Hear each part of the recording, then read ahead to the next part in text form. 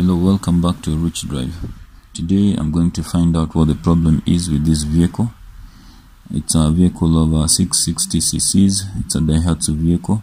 The owner has been complaining it has a poor fuel efficiency. And so I'm going to scan it. Even though he has an idea of what the problem may be, a scan will produce the specific problem. Of course, with the check engine light on, that's a pointer. But a check engine may be an indicator of a small problem or a big problem or multiple problems. So it's best to scan to find out specifically what we are talking about and to know what the problem is with this vehicle. Now, as often, I don't just do a check engine light scan, I do a scan of all the vehicle systems, and this will give me a better picture of what I'm dealing with here.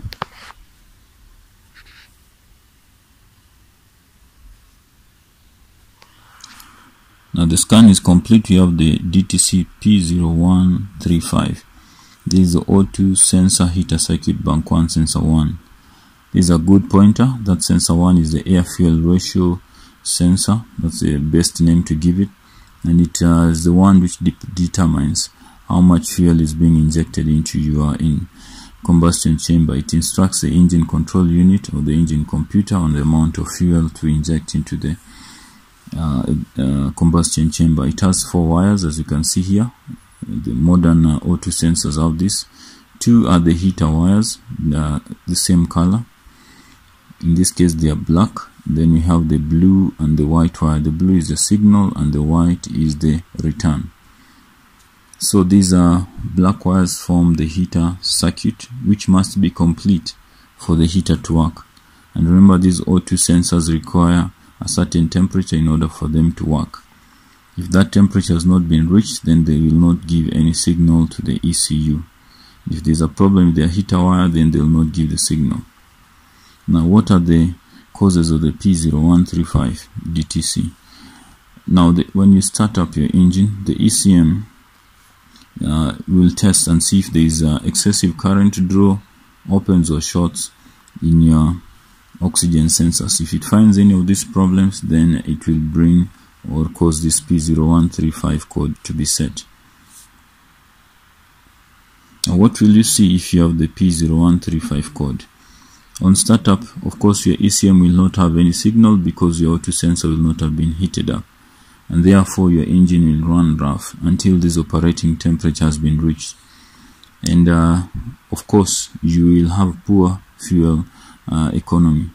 We will have no fuel economy to speak, because your vehicle will go into limp mode, which will basically remove all economy modes.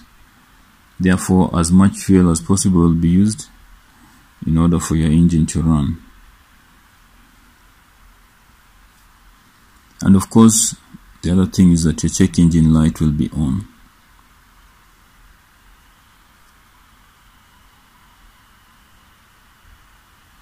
Now let's move on and see what really is happening with the O2 sensor. That is the first O2 sensor. It's the first sensor after the exhaust manifold, and here it is. And on first look, I can see it is bent. It seems something bent it. A good O2 sensor is usually straight, as you've seen in the past, in the previous picture. This one looks bent from all angles. Let's compare it with a good one. This is a straight one. It's not so good. It's in better days, but it's straight. But compared to this one seems bent. It seems something hit it from one side and it's bent backwards. And this may be the reason why the heater sensor is broken and or is not working. Now, if you look at this vehicle, you can see there is damage here at this point where we have the lock. And if we move across the front here, over the lamp, we have this place where the lamp is bolted to the body. There is a filler which has been used there. Sorry, there is a fiber. On this other side too, on the lamp, there is also fiber which has been used to repair that point. It seems this vehicle was hit from the front leading to the bending of this oxygen sensor and breaking the heater circuit. That's why we have a check engine light telling us that the heater circuit is not continuous. Now we may go ahead and diagnose other issues with the heater circuit, but this one is a good pointer. This vehicle needs a new oxygen sensor. Now I can go ahead and clear this code just to confirm that that's what's causing the check engine to be on.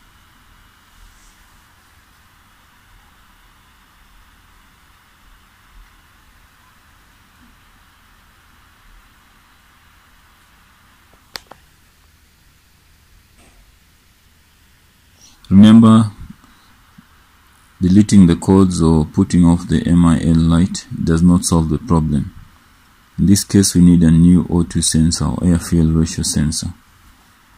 Otherwise, this vehicle will have the check engine light come back again and continue to have poor fuel mileage.